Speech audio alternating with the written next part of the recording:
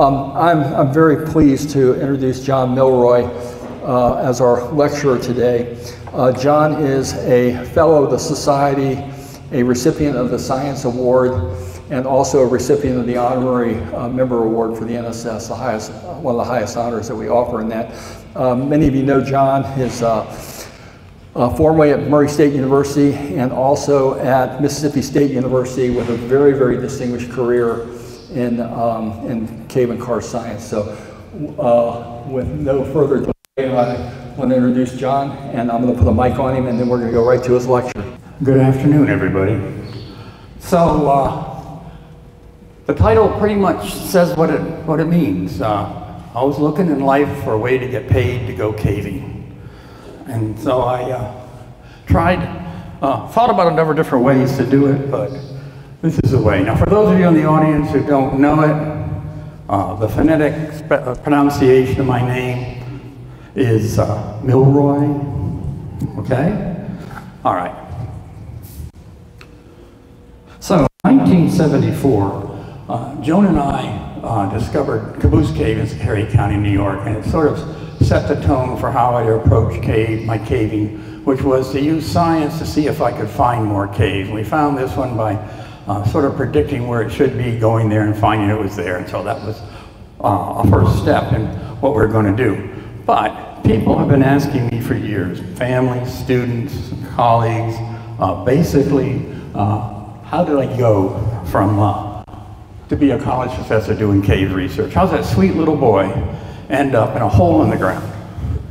Well, basically, life's a series of choices. And on the hydro field trip Sunday, we were talking about, did we regret anything, and what we would have done different and all that sort of stuff. And I had been thinking about that, and I had already put this talk together, but I thought it played well.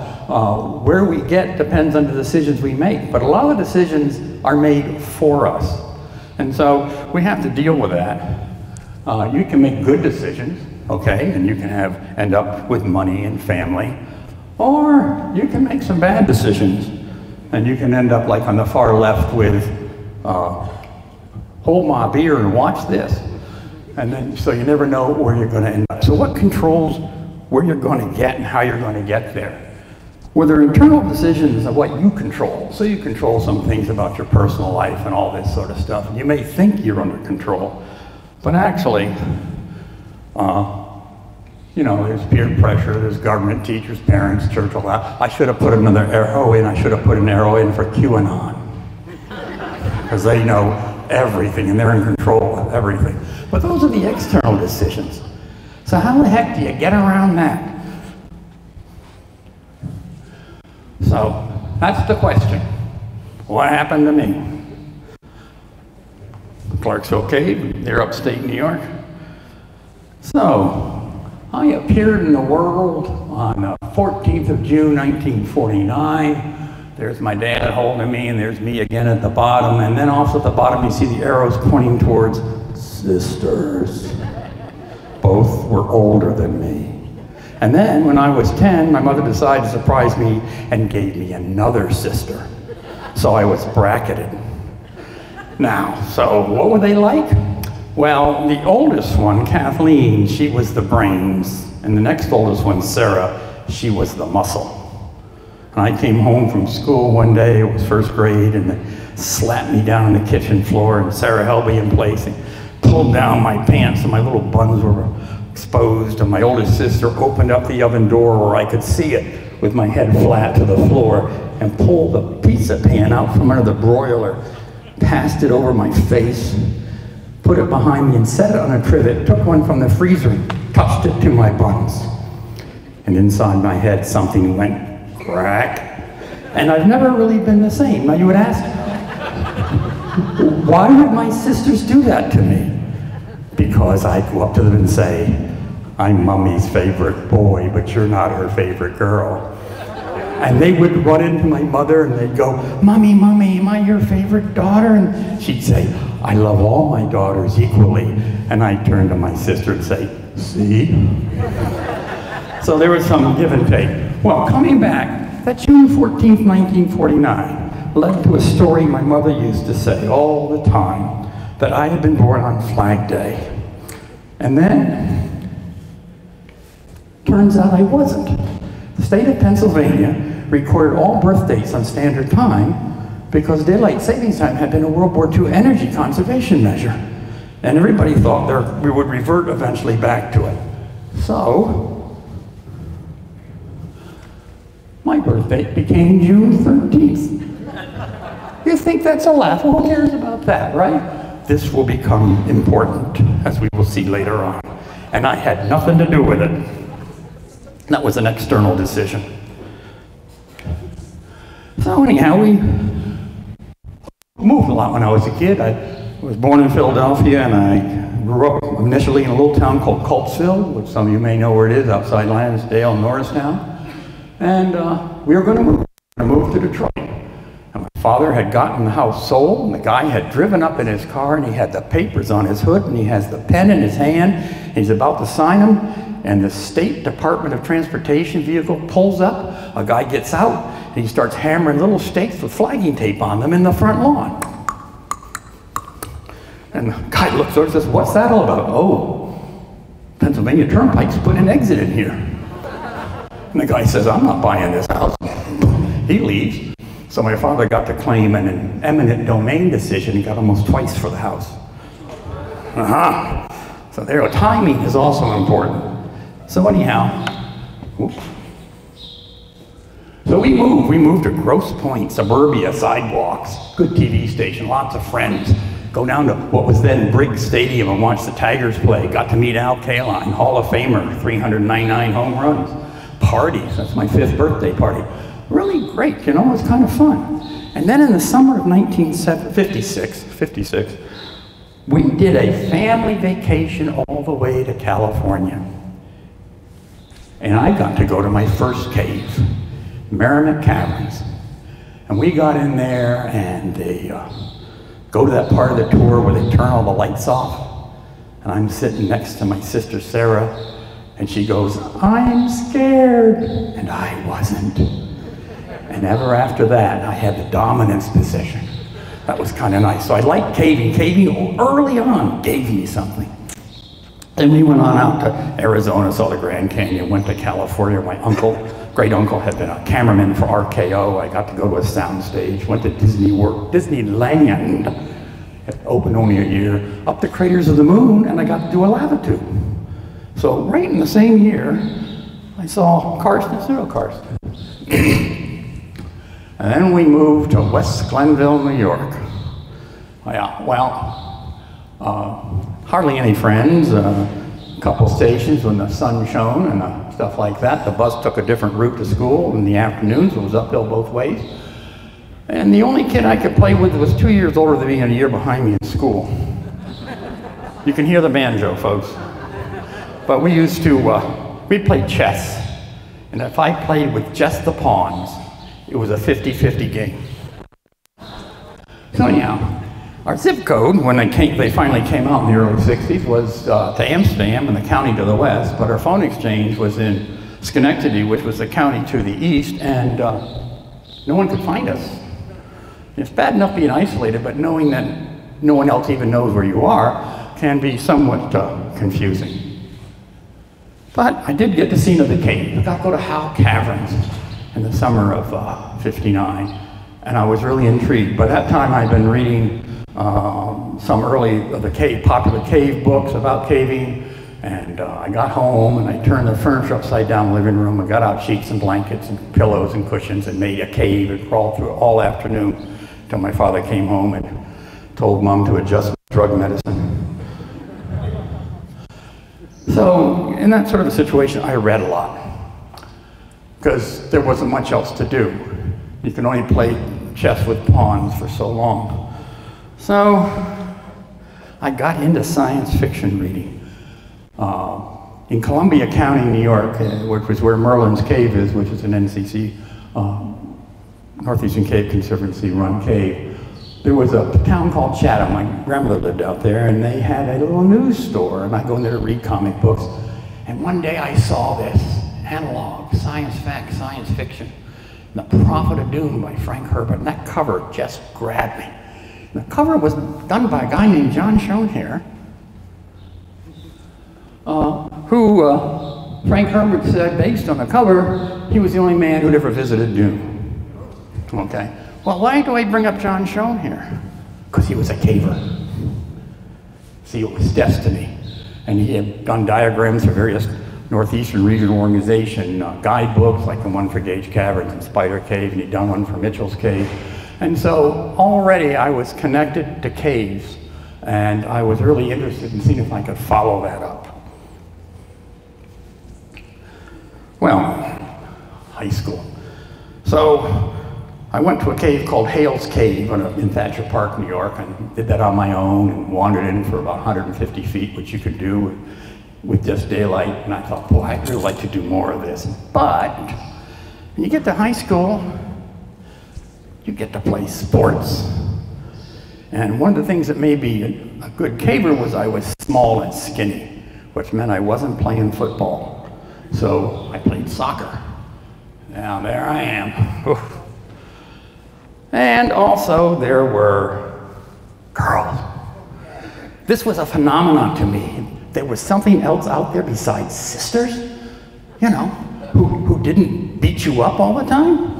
So I got, you know, go out, started dating, meeting nice girls, even ended up between two girls in my yearbook. Of course, nobody asked them, but, you know, that's just the way it goes. And in biology club. Because of biology club, I decided to take advanced placement biology. There were only two advanced placement courses offered in my high school at the time. It was calculus, and who the hell wants to do that? Or advanced placement biology. And you'll notice I'm in the top row with the only girl in the top row. This is significant. I like smart women who take the place they want. They don't ask permission. Right, Joan? Okay. Flash the pointer, show them your content. Okay, there you go. All right, so comes the summer of fall of 1966 for the 1967 college admissions year, and I'm going to be going to college, at least that's what my parents tell me, and I decided, what the heck, I'll apply to two schools. 1967, at that time, was the largest number of male applicants for college in the history of the country because the war was on in Vietnam, and you could get the 2S student deferment if you went to college. So I only applied two places, which indicates either tremendous confidence or stupidity. So Amherst rejected me, which I figured would happen.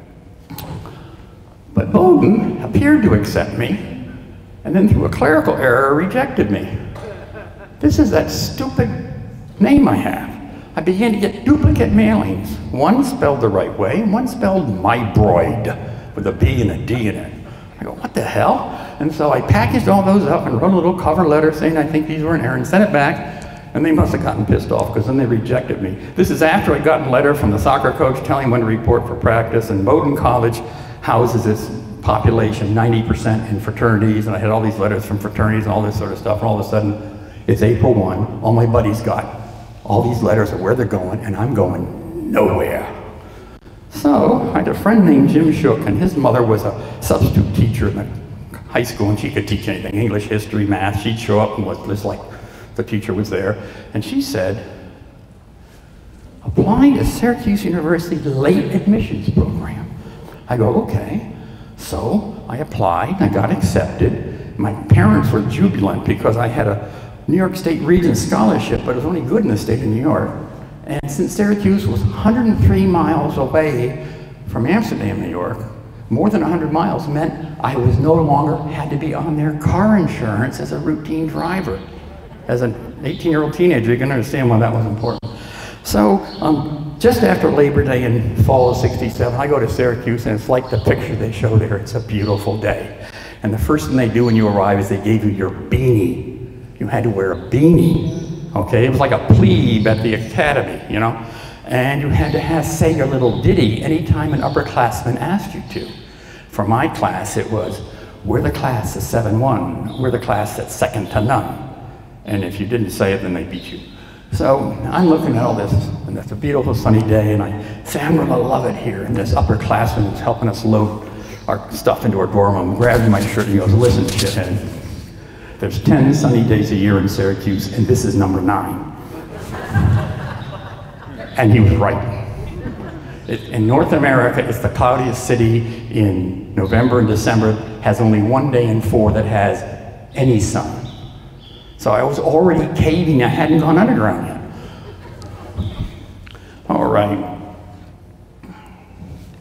Well, go to Syracuse, I got to play soccer. I got to play on the club team. I didn't have a varsity team. You had to sort of interview, and they said, well, why should we put you on the team? I said, oh, in high school, I was the leading scorer my senior year. What I didn't tell them is we played 12 games, scored 3 goals, and I got 2 of them. But I didn't lie to them. I was such a bad player that when good players got next to me, they got bad too. So the coach always put me on whoever the other team's best player was or playmaker was, and I would hound them all day long. And at Cornell, with 4 minutes to go in the game, one guy came up behind me and rabbit punched me, and I woke up in the ambulance.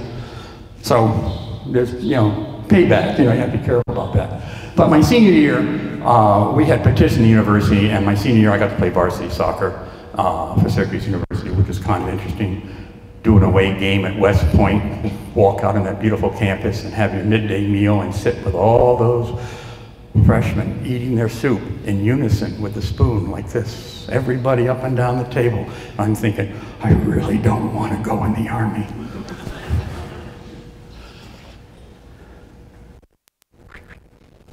But the other thing college has, cute girls. And you know what's best? Their mommy and daddy aren't around. So she was an upperclassman. She was a sophomore. It was January of '68, and me and my buddy are going to chem lecture. And the reason I'm going to chem lecture as a freshman is I'd had AP biology, so I didn't have to take biology my freshman year, which I didn't have to do. So I'm out looking for 2 seats next to each other in the auditorium. There's 2 seats next to this blonde. So I stroll out there and I said, do you mind if I sit here? She looked up at me and said, I was saving the seat for a good-looking guy. and I said, I've got the homework done. And she said, you can stay. So that's when I realized that I had to trade in something. If it wasn't looks, it was going to be intellect or something. So anyhow, so we started to hang out, and because of she was a sophomore, I was a freshman, I was time equivalent with her in the registration or advising schedule for classes, so we were a lot of classes together. So earlier decisions are starting to make an impact, and I started doing a lot more caving. In the previous summer of '67, I had been dating this girl, and she had a little brother who loved caves, and he just kept talking about caves, and we should go in a cave. All he wanted to do was make out with his sister, but he convinced me. So I went to a Nescathal cave in the summer of '67 with him, had a wonderful time, came back and convinced some people I knew of in Syracuse in the fall of '68 to go back, let's go. I think, Art, this is when you were remapping it. Where is Art? He's in here someplace. Yeah, you and Peg were mapping it then, right? Yeah, so I didn't even know that. So you can see what it's like to go caving in 1968. You got helmet liners on. One guy's confused about his orientation. He's got up written on it. So Bruce and Kathy and Ron are there, and I'm there. And of course, the photographer is this person named Joan Saxon, because that's her maiden name. I know nothing more about that. Anyhow, so I got really into caving for the outing club. Now, if you cave in New York, it can be over pretty quickly. At the 91 NSS convention in Cobleskill, Art Palmer gave the banquet speech. He made an interesting statement. He had a map at Diddley Cave up there, which was a simple little tiny cave, which has since gotten very big. But he says you have to love the little ones to be a true caver. Anybody can be turned on by Lechegi or a Wind Cave or a Mammoth Cave, but do you love the little ones? So, in New York, there's a lot of little ones, so there's a lot of love. I want you to know. You gotta really have a good time there. Ernest Castine once said, if you laid all the caves in New York end to end, they'd be low, wet, muddy, and sparse in formations. pretty accurate. So, but all that book reading I had done back in West Glenville, New York paid off because I got good grades and I got summa cum laude and Phi Beta Kappa, and I thought, well, that's good. Maybe I got something going here. It really helped that the girl I was dating was also Phi Beta Kappa. Okay, so good to have some smarts. So I'm thinking about what are my options here. You know, I'm going to get a degree. She's getting a degree. You know, maybe I could make an important internal decision. And that doesn't really matter what she made. What mattered was the decision she made, which was, okay, sucker, let's see what happens. Monday was our 52nd wedding anniversary, just so you know. Well, all this is going on. You know, I went to college in the fall of '67 saying, boy, that Vietnam War is going to be over by the time I graduate. Well, no, it wasn't. And in 1970, because there were so many complaints about these people got deferments because they were married with children, or they were married, or they were in a master's program. So they got rid of all those deferments and they went to a lottery. Wow. You can already tell where this is going, can't you? Yeah. June 13th came up as 69. Wow. Sitting on this, I'm watching this on TV in Marshall Cottage, which was a woman's house on campus, residential house, and sitting to my right was Craig Wilson. He drew 71. He was a journalist. He ended up writing a column for USA Today for about 25 years. On my left was Bob Coral. He got 131. We all knew we were going. So, June 14th, guess what that number came up as? 346. Thanks, Mom. You know, could have held your knees together for another 35 minutes. And I would have been okay. But she did feel bad about it. You know, there's Pennsylvania birth record. Boom, an external decision of consequence. Who would have thought? So my mom says, oh, well, I know who the intern was who delivered you. Oh, well, I'll write him a letter and get him to sign an affidavit saying you were born on June 14th local time. He declined to do so, but politely. C. Everett Koop, the Surgeon General under Ronald Reagan, was a guy who delivered me in 1949 and also would not sign the letter.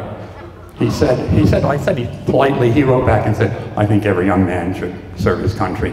Whew, hard to argue with that, so. Anyhow, what does that all mean? It means you're not going to grad school and you can't get a job. And I'd already gotten my APHES letter to go for my Armed Forces physical. Well, that's another story. Get me drunk, I'll tell you about that. So it was into the Naval Reserve for me. Now, yeah, be careful there. He might jump up the picture at you. There's been some politicians who escaped going to Vietnam by different routes. One guy sank as low as to become a Rhodes Scholar and go to Great Britain. Two other people we know of got in the National Guard. I can guarantee you, you could not get in the National Guard unless you knew people who knew people. But there were 2 Naval Reserve spots still open in the northeastern United States because you had to pass a high school science test to get in, corpsman and sonar technician. And the guy, I passed the test and the recruiter says, well, what do you want to be? Oh, I'm getting a degree in zoology, I should be a corpsman. He says, great. You'll train with the Marines at Camp Lejeune. I said, you didn't hear me. I said, sonar technician. And they sent me to Key West, Florida for my active duty portion of my training.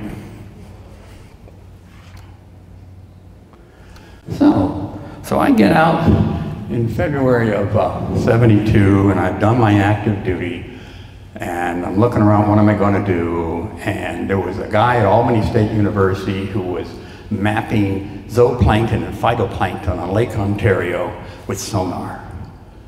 And I wrote him and he said, I told him I've been trained by the Navy in sonar and I got a degree in biology. So I ended up working in this electronics laboratory for a while. And but in the meantime, Joan is working for General Electric Research and Development, where she would help earn a patent on the second organism ever patented in this country. I always made me nervous when I was eating dinner. What's in here? How's it going to change me? Recombinant DNA. So a consequence of the state of Pennsylvania Secretary draft boards making external decisions and trying to work within that framework to make internal decisions. And caving had become just all-encompassing passion. I just was totally bought into it. And the thing about these 3 slides is that in the left, I'm standing. But in New York, you crawl. Okay, just so we're good on that. But I was really into it. And fortunately for me, so is Joan. And here we are in Blue Spring Cave with photography by Art. So we went caving all over the place. Now some of these may look strange. I mean, what the heck am I doing in Bermuda? What's Joan doing in Bermuda? Well, that was in the government quarry. And they had been making the parking lot, or the main drag through, had breached a cave from above. So they slapped a piece of steel on it and said, oh, you can go in a lunch hour when we're not driving the trucks. So we skinned the thing out. You can see all the oily water dripping into there, so we decided to go electric and no carbide. And then, for those of you who've been to the Little Neath River Valley, what cave is that? It's obvious, it's White Lady Cave. It's got a white lady in it. That's the actual name for a calcite formation in the back. Never mind. All right. Up in California, we went up there in 1978, and we'd gone to Lilburn and had a great time there. Stan Ufeld took us around. And we were going to go hike up to Mineral King. And we said, where do we find Cave Mineral King? I said, oh, there's been a lot of snow this year. Just look for the blowholes in the snow. That'll be where the cave entrances are. So we hike up, and we're setting up camp, and I decide to take a quick pre-scout so for what we're going to do the next day. So I'm there, walk out into this big snowfield, and I see this hole in it. I go, wow, must be a cave there. And I walk out, and I look down. I'm on top of a 50-foot deep, 20-foot diameter pit, and I'm on the snow bridge. And I remembered as a kid, all that reading I did, a Jack London story, where if you're on a snow bridge over a crevasse, you step back in your existing footprints. You don't make new ones. So I did that, got back where it was safe, what the British call a brown trouser job, and got back. Well, the next day, we're right where Joe was sitting in that picture. We go down that passage, explore some caves, a little bit of a crawl to the right. We go through, we pop up in this dome pit. And there in the top is this beautiful blue scene you get when you see light coming through ice or snow, with this beautiful, brilliant white circle in the middle and white footprints. I was probably one candy bar away from being too heavy to survive that. So you get the cave, you have some neat war stories you get to tell. So, Art Palmer, boy, you've already seen, he's shot a lot of photographs and stuff like this.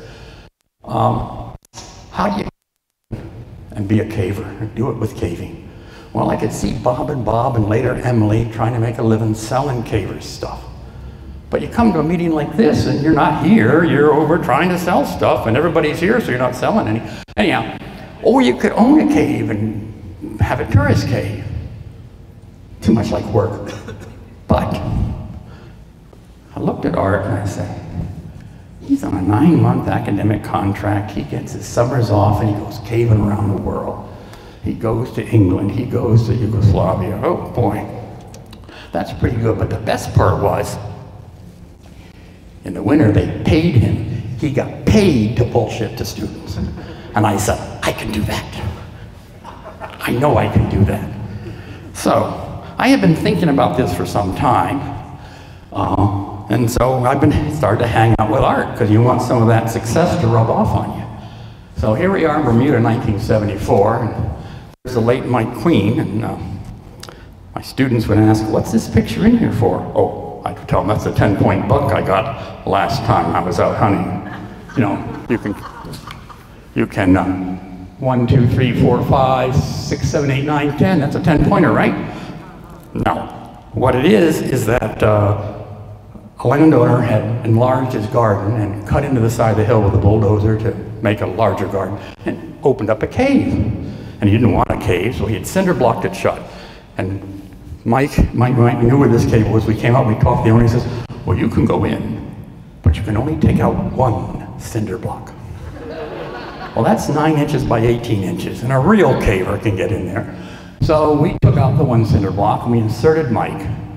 And I would tell my students that there were 6 people all screened to the left with a telephone pole ramming them in there. But really, we fit in quite well as one little cave, and that was all it took. And then one thing Art taught Joan was how to pose for photographs. I have some colleagues, I get them in a photograph, and they pose, and they look like a real dork, you know? But Joan had a real talent for that. And this is the first time I realized how geology could really help me get along. So, when I just getting out of the Navy, I thought, boy, I should go get a PhD. And I'd heard there's this new guy in McMaster University named Derek Ford, a Brit, escaping to the Americas. And maybe I could go there for grad school. Because Art Palmer at SUNY Oneonta didn't have a PhD program, only had a master's degree. So I wrote him, and he writes back this nice and polite letter saying, really, kid, you can't come here. You don't know any geology. You don't know any geography. You're an American, and because of all the draft dodgers, we can't give you any support. They changed the rules up here. But he said, good luck. And we went to a conference in 2015 in Great Britain that Derek attended. And I had to give a talk. In the talk, I popped this up, and I said, Derek, do you even remember this letter? And he had no memory of it at all. Of course not, because you get memories. It was, you know, decades before. But that was good fun. However, I talked my way in at RPI. I'd already tried to talk my way out of RPI. That was Rice Paddy Institute. But this is the RPI I wanted to get into, and there was a faculty member named Bob LaFleur, and he'd had a grad student named Victor Baker, who had done a car thing for his master's degree. Vic went on to become one of the most famous geomorphologists in North America, famous for his work on the scablands and the mega floods in the Northwest, and all history of geology and all sorts of stuff. And so LaFleur was willing to take a chance on a student who would do cave and karst studies, especially since nobody was going to give me any money. I couldn't teach anything. I didn't know anything. I couldn't be a research assistant, but I did have the Joan Mylroie Memorial Scholarship. In other words, Joan's paycheck. So I paid private school tuition to go to grad school at RPI. And in May of 1977, my 6-year obligation in the United States is over. I don't have to drill anymore. I don't have to go on 2 weeks active duty. I don't have to do all that sort of stuff. And so I get my discharge. And you know what? They couldn't even spell my name right on my discharge. That's 45 years ago. I could still be in the Navy. In which case, they owe me a lot of back pay, or I've been AWOL for 45 years, and me and Leavenworth are going to get intimate. So I don't know. Anyhow, I was done with that. And in June, I got my PhD. And I was really happier to have my honorable discharge, because it meant they were taking women and children before they got my ass again, you know? Anyhow, got my PhD, got it published as Bulletin 2 in the Urn Cave Survey. Now, Ernst Cassidy to publish his master's degree as Bulletin 1 and a press run at 200.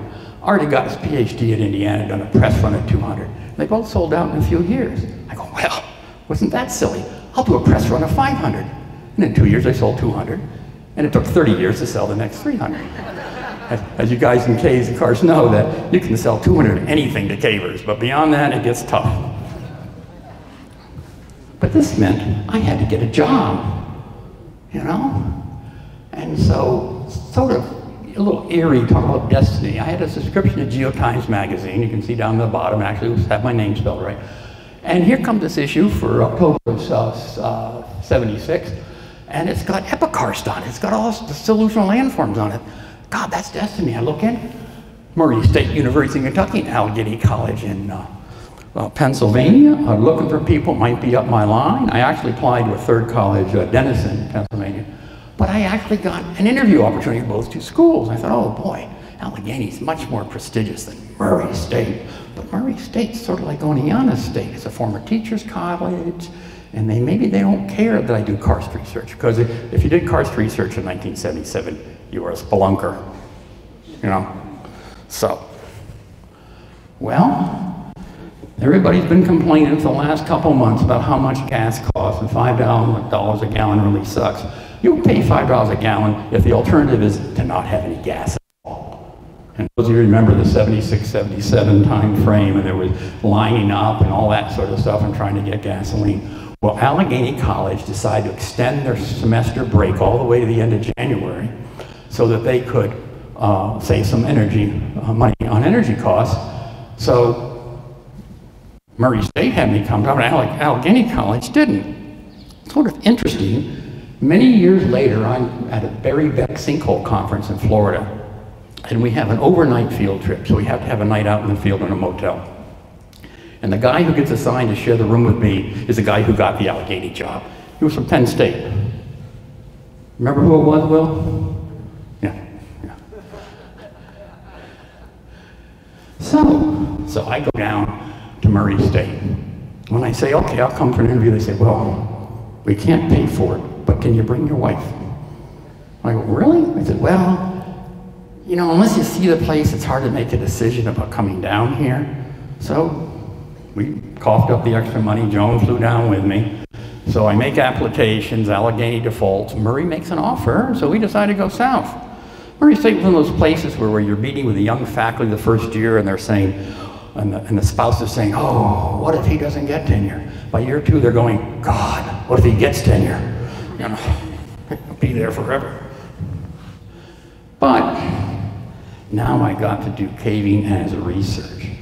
Mike Dias had set up the Western Kentucky Speleological Survey, and he and I and Preston and Sherry Forsyth out there in the audience someplace, we did a lot of caving in West Kentucky, and I published all these sort of guidebooks, and I'd learned my lesson. It was a 200 press run, okay? And so one day I'm in my office and I get a phone call. It's the president's secretary. Could you come see Dr. Kurtz this afternoon? I said, about what? Your research. I go, oh. One of my papers must have been important. So I go over and I get in his office, I sit down in front of him. He's got one of these in front of him. He's got it open to Hardy Cave.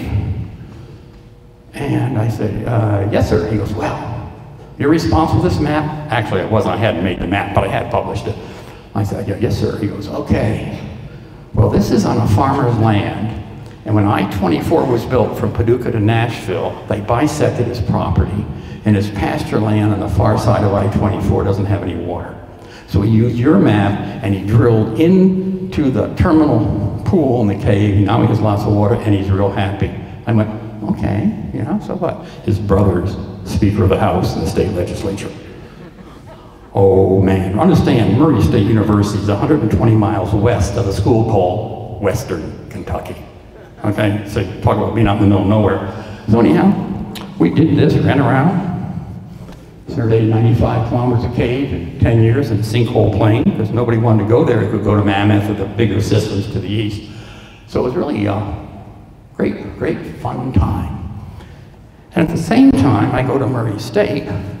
A guy I worked with, a young faculty member at RPI named James Leslie Carew, Jimmy Boy, and I started running a field program to a field station on San Salvador.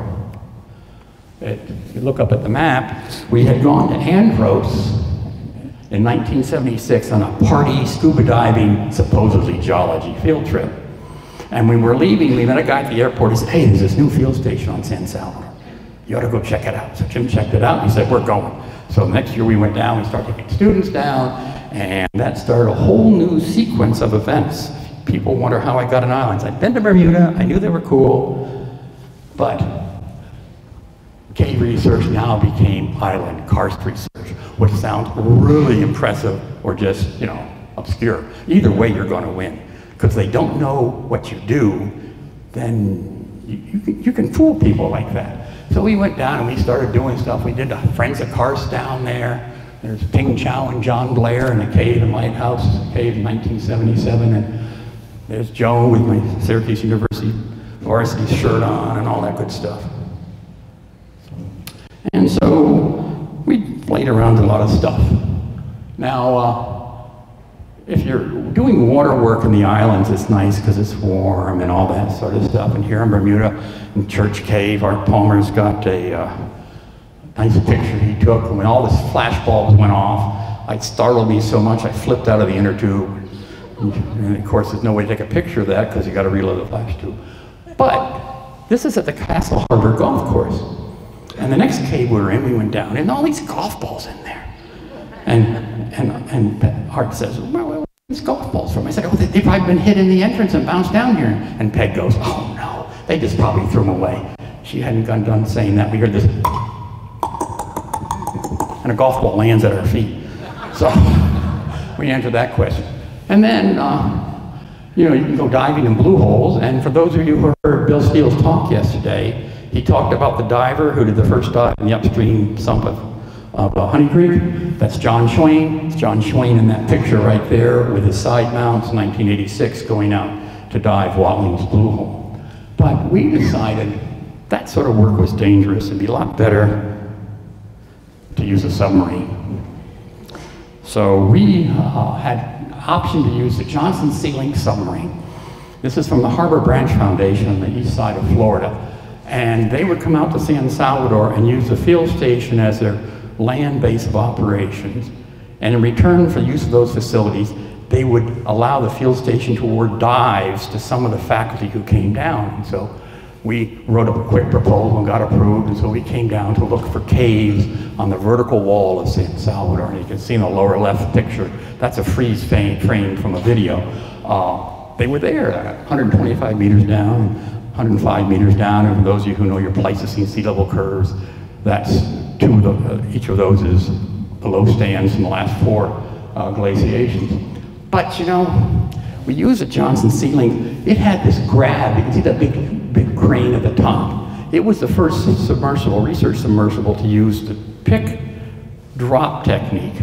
And after they lost the Alvin, because it got swamped during the normal load-unload procedure from a Zodiac, the Alvin now launches the same way.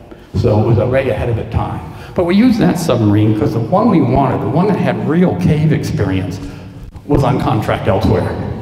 So, I mean, look, he's going right in the cave, no fear, no problems, but you know, couldn't get it. So, that time we decided to start a family. Holy smokes, we've been married 12 years and now we're going to do this. And so we had a firstborn son named Eric. Wow, that's interesting. It went so well, we decided to have one more, you know, one more. Oops. So, Joan, that summer, Joan had been with me in Norway doing field work, 5 months pregnant. She was gigantic. I thought, Jesus, doctor said it's going to be a 10-pound baby. And she's going through these caves, and we had 2 Yugoslav scientists with us who thought that when a woman got pregnant, you locked her in the bedroom for 9 months. And she's down here in the cave, and they didn't want to go through this low crawl in Harmonesic Grotto. It has these big series of phreatic loops, and the lower elbows they had to dig out. So you're going through there, and Joan just flops on her back, pushes the belly down, wiggles through, and those guys had to follow, and they were really pissed. Later, I took these 2 to that cave and said, "You've been here before." Anyhow, so she goes in labor, and we go to the hospital, and we go into the labor room, and they attach the fetal monitor, all that sort of stuff. And the doctor struts in with his 3-piece suit, says, "Well, in about an hour, we'll go down and you know, put our scrubs on." And the nurse bends over and takes a look and says, "My God, doctor, it's crowned." So, ooh, boom, on the gurney, roar down to the birthing chair, slap Rennet, couple pushes, and boing, out comes this kid. He's 19 inches long and he weighs 5 pounds. And I say, "Doc, you said a 10-pound baby. What's up?" "Oh, there's no problem at all." Turns to the nurse and says, "Call the pediatrician. It's an emergency." I'm going, "What?" And so he's got the kid who's being a boy, he's gotten the boy's name. I still got the girl's name. He's got the boy's name, and he's aspirating the mucus under the Billy Rubin lights and looks over at Joan, looks at the kid, looks over at Joan, tells the remaining nurse, because there's no problem, to come over here and watch the kid, and goes over to Joan and goes, "Oh my God, push now, hard as you can." Out comes another kid, 19 inches long and 5 pounds, because he'd been sharing lunch for 9 months. Joan goes, "I don't fucking believe it." The doctor rotates the newborn around to look at him, and the newborn promptly defecates that black-green stuff newborns have, myocardium, all over his 3-piece suits, because we don't have our scrubs on. He goes, "Oh shit." And he told Joan she shouldn't talk that way when she made her comment. Joan says, "Doc, you shouldn't talk that way." And I'm like, Jesus. It's like, well, it's a boy. I've used up the boy's name. We have a girl's name, but I don't think, Johnny Cash's boy name suit just kept running through my head. So I said, "Joan, what are you going to name this kid?" And she goes, "I've done all the work tonight. It's your job." So that's how Leif and Lars got their name. But I told a joke many years later to the boys about this young Indian boy who asks his father how his brother and sister got the name. Many of you may know it, and I won't say it here, but every once in a while Lars will sign a text, "2 dogs." You can see who laughs, who knows the joke. All right. Well, in 19 months, I went from 2 incomes and 2 mouths to feed to 1 income and 5 mouths to feed. What am I going to do? Well, it's time for a better paying job. So I looked down, and Mississippi State's looking for an apartment head. I said, what the heck? I applied. And they hired me. My mother told me, "Well, that's interesting. You're going to go from Kentucky to Mississippi." I said, "Yeah, Mom." He said, "I'm going to raise the IQ of both states." But the big thing about going to Mississippi State is I got a grad students. Now, they're only master's students. We didn't get a PhD until 27. But it's the last legalized form of indentured servitude. You can work and squeeze and grind those people. It's wonderful. So because of that, let's see, I had 62 grad students. I got 60 of them graduated. The 2 that didn't graduate had done enough to get publications out of the research. So that was good fun. Boy, they really increase your reach when you got slave labor. And it's much better than using your kids. So Korea's gone, taken off. I got the honorary member award. And if you do research on caves, and all you cavers know this, you've had to go back and resurvey a cave because somebody lost the notes. Publishing what you know is important. So I've worked hard to get the ideas out from glaciation and karst, coastal landforms and karst, coastal island stuff out and about into the real world. But caving's a team sport. And I had the best teammate ever. We have gone all over the world, mostly to islands, and had a wonderful time. Just Feist Island, the Kingdom of Yap, Barbados, the Marianas, all over the place. It's really been a good time.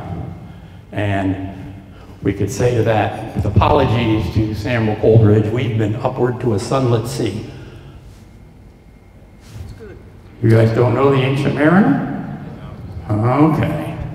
There'll be a quiz later, no extra credit. So, well, none of this would have been accomplished without the National Speleological Society. I mean, and the members and everybody there. Think what it does. Exploration and surveying, conservation, cave science, and perhaps best of all, parties. Tonight's the terminal siphons. I've got a date.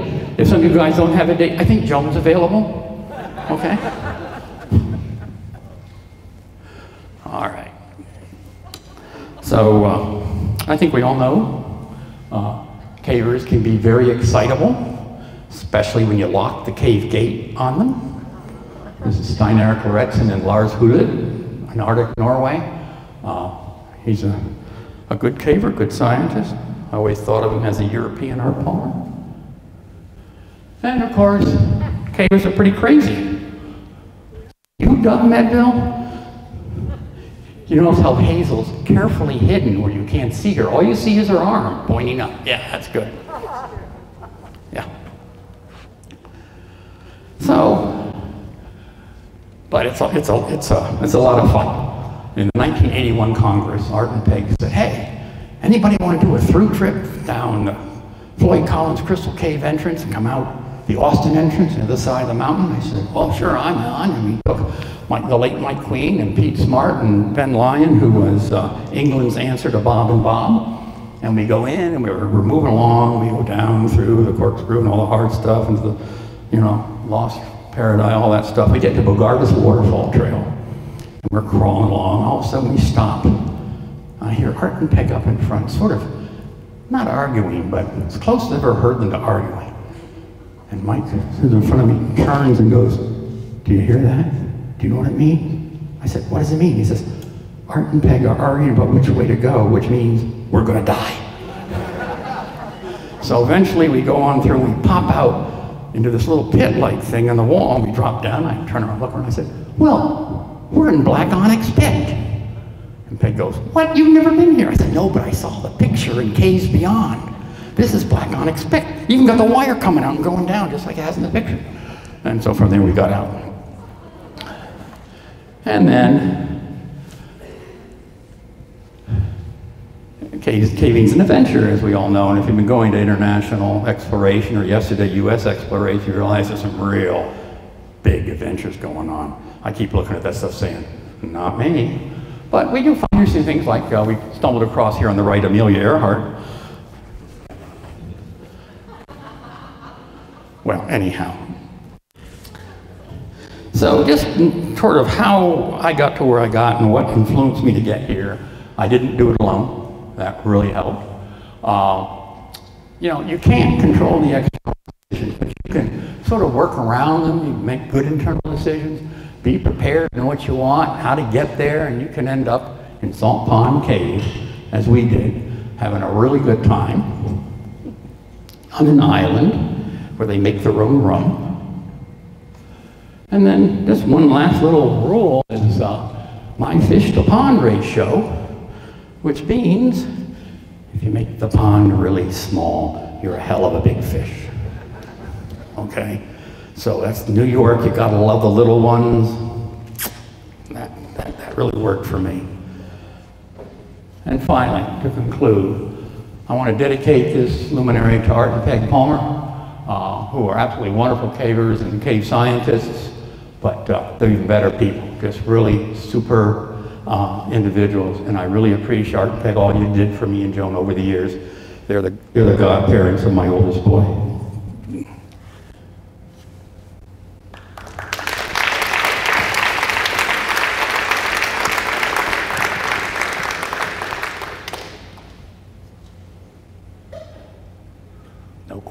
No questions? Good. Oh. Tell me about some of your grad students. Oh, yeah. Yeah, Nicole's in here. Yeah, you now work for Cumberland Caverns, is that correct? She's one of my grad students. Patricia Nancy Cambyses was one of my first and only PhD students. You only got a PhD program at the very end, just before I retired. I was able to get 4 of them out. Patty was one, Eric Larson, some of you may know was another, John Summerall, and Athena Owen. So that was good fun. Grad students are great. They're like kids, but you get rid of them. They don't come back and live in your basement, which is good because I'm on a slab. Anything else? Anything else? Yeah, Brad. Oh, Brad. Brad and I first caved together in 1972 with Carl Kingsley. Right, Brad? Somewhere thereabouts. Yeah. I was wondering, how come you did all that work in the studio and Caboose Cave instead of just pushing the truth? Oh, that's a real specific, site-specific question. I'll answer that afterwards because it wouldn't mean anything to anybody else. Anyone else? Well, thanks, folks. We got one question back here. Whoa. Where is it? Yeah. What's the most famous or most liked project that you've worked on over the years? Oh, wow. That's like asking which kid do you like better. Oh, I like them all equally. Bullshit. Okay. Boy, that's really hard. The question is, what cave or cave project or research project I worked on was my most favorite? Man, the 2 months we spent in New Zealand, month on North Island, month on South Island, we walked every coastal outcrop of limestone in the country and mapped caves and wrote up a paper, and just to be in New Zealand. You know, you go to Australia and it says scenic overlook, 15 minutes. And if you stroll slowly, you can make it in 10. You go to New Zealand and it says scenic overlook, 15 minutes. If you run like hell, you'll make it in 20. It's just a different philosophy, and the people, the landscape's tremendous. Yeah, that'd be a place I'd go at. Well, thank you very much, John. Great lecture.